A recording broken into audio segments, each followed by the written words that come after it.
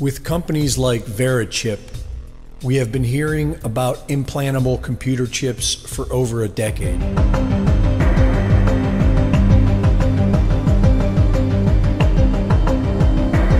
Office innovation is a microchip implanted in the skin. This is the first American company to ever try this. So what are they tracking, and would you say yes if your boss asked you to do the same? And while we have been conditioned over the years to accept the idea of an implantable chip, Elon Musk has been warning us of the dangers of artificial intelligence, or AI. I'm very close to the cutting edge in AI, and it scares the hell out of me.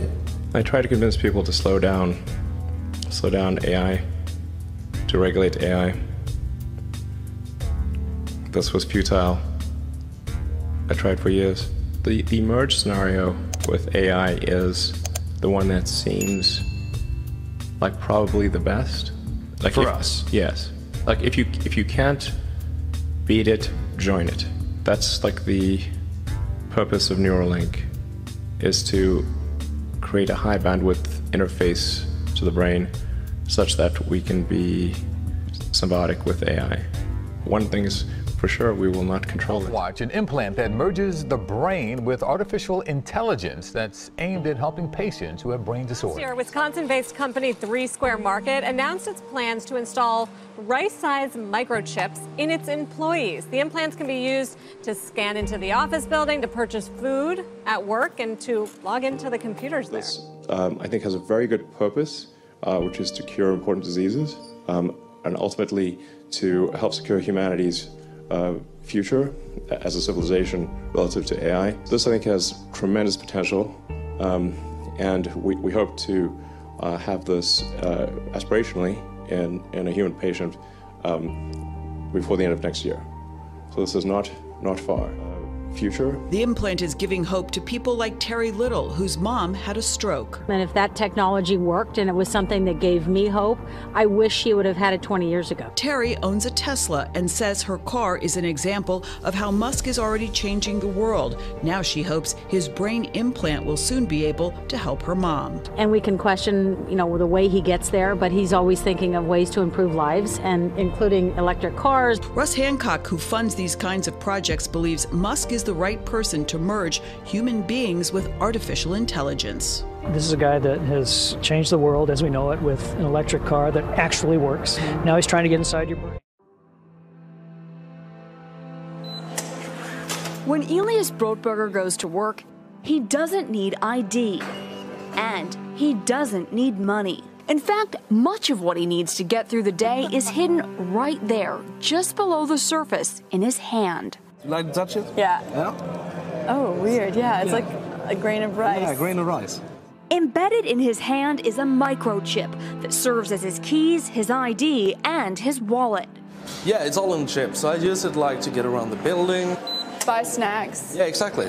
Let's buy some snacks. Exactly. So I can't open it? No. Okay. So what I need to do is I need to first blip my chip, and it will log me in, and from there I get access to the fridge. Popular TV shows like Black Mirror have imagined chips as part of a dystopian future. Install in-grain procedure with local anesthetic and you're good to go. In Sweden, the microchips are already here. The microchip implants use the same technology that's in contactless credit cards, which have made cash pretty much obsolete in Sweden. No cash. At this tech fair, a chipping event for those on the cutting edge, merging their hands with this new technology. I thought it would be fun, right? The process is simple and swift. A pinch of the skin, and in a matter of seconds, the chip is inserted. The transformation is complete. As for the pain, I barely felt it. But even in this nation of early adopters, not everyone is racing to get chipped. Feel less human. I will feel like a robot. I think, it's so much more data can go into this, when it's in your body. Neuralink will have this incredible neural lace and start taking over people's brains. Okay. It will take a long time. And the Neuralink team is clear that the device is designed to put information into the brain. The system, even in version 1 that we're going to unveil today, is capable of 1,000 times more electrodes than the best system out there. And they're all read and write. My team focuses on building chips and systems to get neural signals recorded from our electrodes out of the brain, and also to put information into the brain. Remember, we want bidirectional information. We don't only want to read information out of the brain, we want to be able to put it back into the brain. Now, to some of you, that may seem a little bit fantastical that you could write information into the brain. But actually, the basic building blocks of that technology are already there. Including having control over the body and our speech. According to Elon, Neuralink is a way for mankind to merge with artificial intelligence. Ultimately, yeah, this is going to sound pretty weird, but achieve a sort of symbiosis with artificial intelligence. So, but this is not a mandatory thing. This is a thing that you can choose to have if you want. But I think even in a benign AI scenario, we will be left behind. And so, and hopefully it is a benign scenario. With a high bandwidth brain-machine interface, I think we can actually go along for the ride. And we can effectively have the option of merging with AI. How many of your employees at this point have chosen to have the chip implanted, and how many do you have to go? Yes, to date, we have 196 employees, and 92 of them are chipped to this day. And what's it been like in terms of their experience? Has anybody said, I want this thing out of me, or when they leave, do they have to get it out?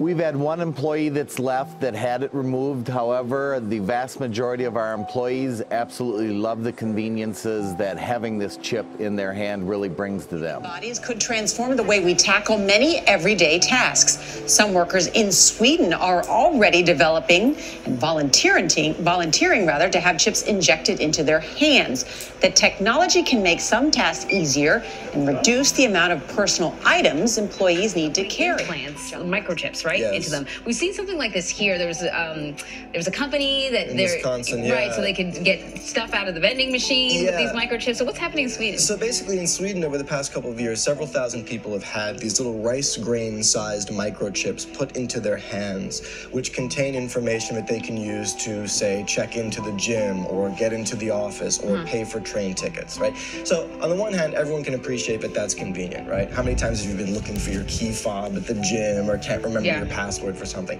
But I think the bigger question here is, look, as the human body itself becomes a technological platform, right, there are big questions we need to consider about what kind of information is put out about us, from us, quite literally, and also further down the line, what kind of access do other people or platforms have to that information that is inside us, right? This is a biotech question, this kind of blurring of track me on my phone to see if they can get me to buy some socks or underwear. It's a different thing if my employer can see where I am, see what I'm doing when I'm off the job.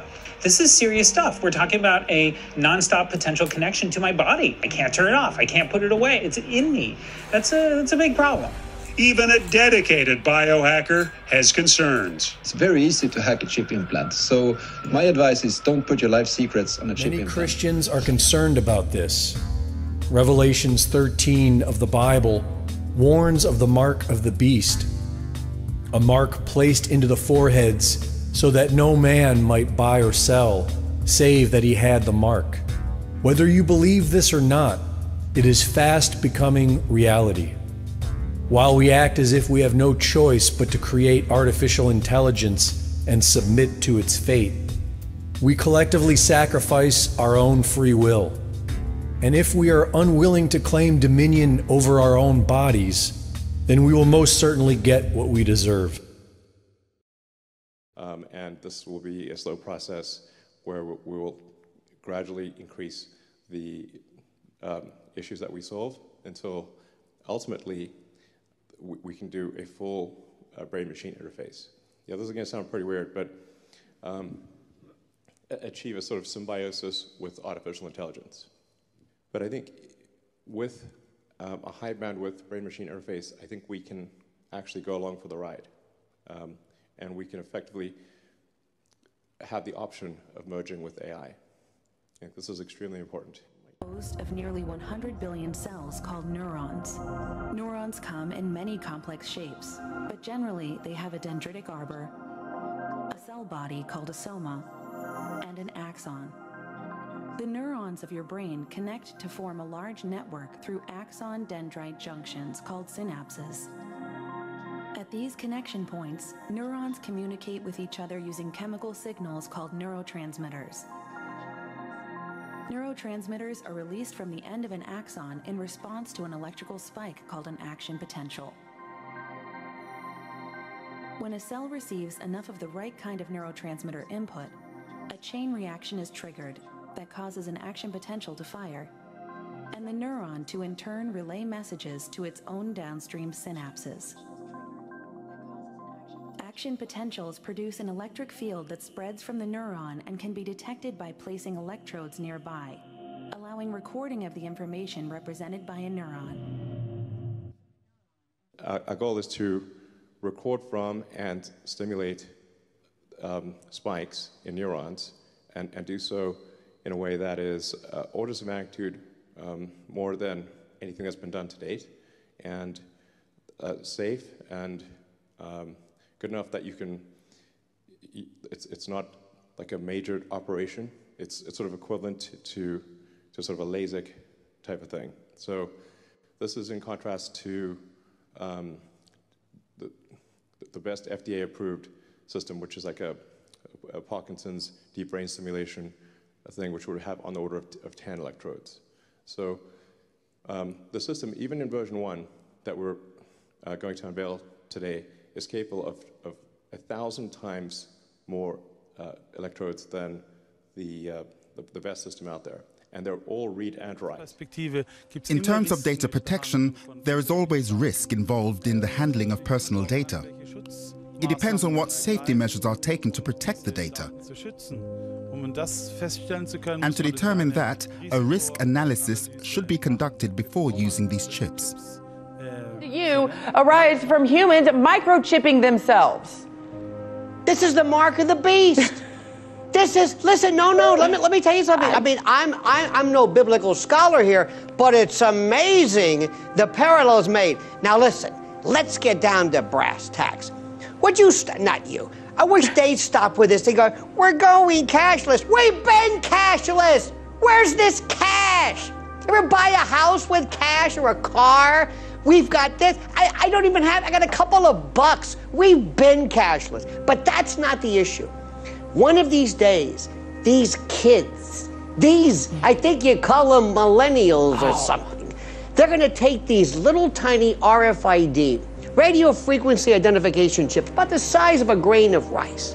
And they're going to be cool, Scotty. Oh, they're going to be waiting in line overnight to get implanted. And they're going to say, look at this. I can go to the drugstore. I can go to a cab. Isn't it great? How cool am I? Look, I've got this little embedded chip. And they'll say, they have medical records. And you're going to do that to grandma and grandpa in case, God forbid, they have some kind of dementia they're walking off. I mean, after all, we have it in our dogs, right? It's like OnStar for human beings. But here's the catch. One of these days, God forbid, Scotty, they find you guilty of something. And you go before a court. And they say, we're going to sentence you to prison? No. We're going to turn your chip off. And you don't exist. Poof. Everything. In fact, people are going to notice that when you walk up, they're going to say, who is this? You're not registered. You say, it's me. What do you mean, who is this? No, you're not showing up on this. You don't exist. If you think I'm kidding, this is Elba. This is like some type of a prison. And people are going to be, one of these days, enslaved by this chip that will replace you. No, wait.